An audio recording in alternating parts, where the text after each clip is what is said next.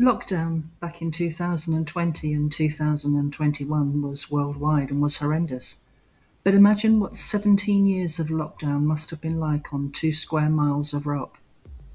An entire generation of young people with young families, some of whom lost their freedom for all their teenage years, with families separated yet again.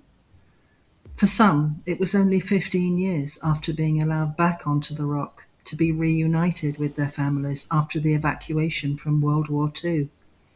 Yes, whilst the USA and the UK were rocking around the clock, it took until 1952 for all the Gibraltarians to be returned to their homes from various places around the world, some 7 years after the war ended.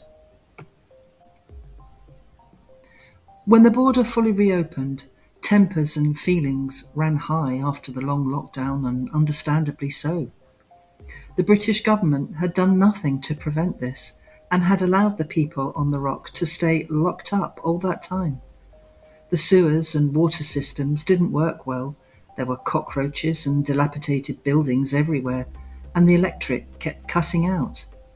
The entire country had been run on a shoestring budget, and the British government had not stepped up to help.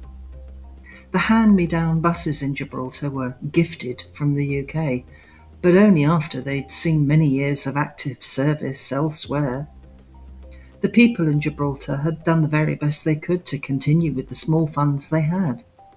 La Linea and the surrounding Campo area suffered greatly too, and were, at that time, one of the most impoverished parts of the whole of Spain.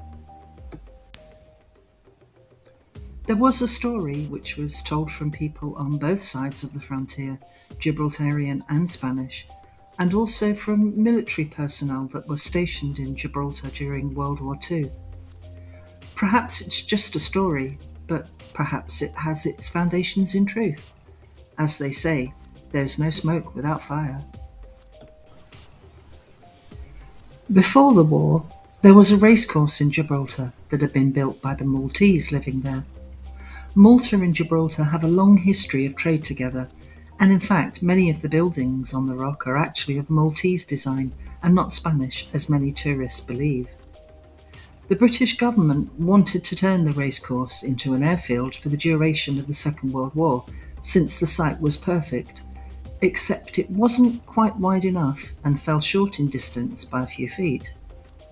Spain was on its knees trying to recuperate after the Civil War, which had left the country bereft and bankrupt, and it would not participate in the World War, deciding to remain neutral.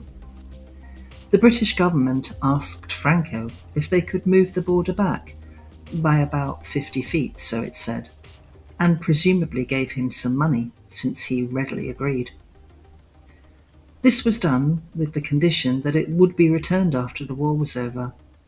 It was never returned, and that would certainly explain why Franco was so mad that he ordered the border shut, and also so mad that he erected the Cepsa refinery just outside Gibraltar, with the famous speech of, "We will smoke them out like rats." The Gibraltarian people had once again done absolutely nothing to deserve this. They were just used as pawns. In more recent times, we saw that any talks between Spain and the UK resulted in chaos and queues at the border.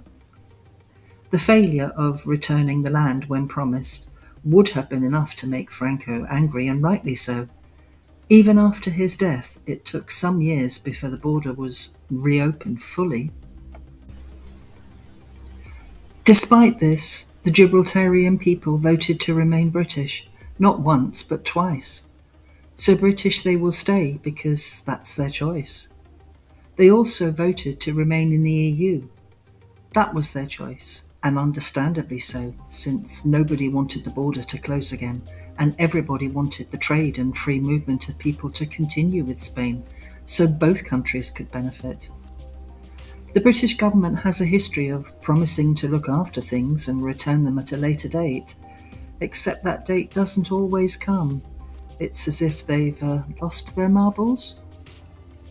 The days of Britannia rules the waves and the British Empire rules the world ended quite some time ago, but some people have yet to read the memo.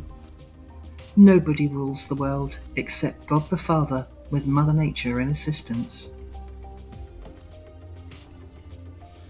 However, Britain can't take all the credit for claiming territories in various parts of the world. Spain, Portugal, Denmark, the Netherlands, Belgium, and quite a few other countries have done the same thing. The ancient Romans were particularly good at it. Perhaps the Brits learned it from them. Not the people, you understand. Folks are just folks the world over. It's the governments that have been in the driving seat.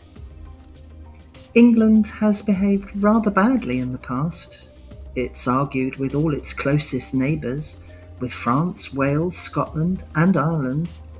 The Scots and Welsh tried to keep the English out via Hadrian's Wall and Offa's Dyke, and wisely so, whilst the French actually allowed a tunnel to be built so they could be connected physically to England. Heaven knows why. Imagine pillaging a lovely green island close by and leaving the people there with nothing to eat but potatoes.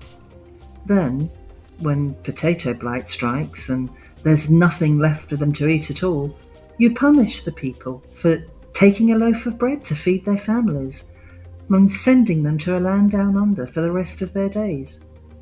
After that, you're actually surprised that they don't like you. Thankfully, all of that is well and truly in the past. The world has moved on, and so must the British government. The days of shoot first and ask questions later are over, and it's now time for sitting down together and making right the wrongs. Agreements are made in this way, so let's agree. Let's move on and leave the past where it belongs. Let's look to the future because it's a bright one.